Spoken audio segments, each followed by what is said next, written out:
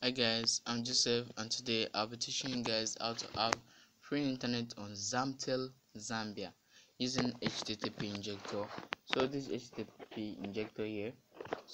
And this time we're going to be using a configuration file. So this configuration file is valid for only 3 days, which is going to expire in 3 days.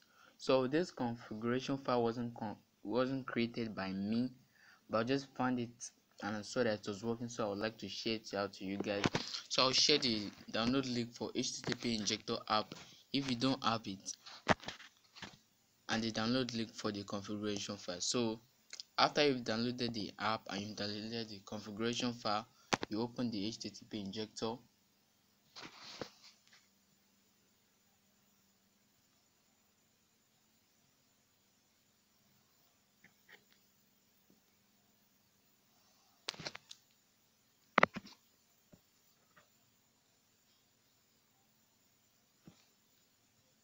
So you can see it's empty. Then you click on this paper like folder here, then click import file. If you have downloaded it, you click internal storage, then scroll down and look for download. So you can see Zamtel 101 here, then click it.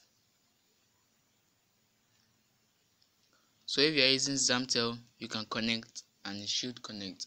So please remember to subscribe to my channel, and if you have any questions, suggestions or complaints, you can tell me, and if it doesn't work you can also tell me. So please, thank you.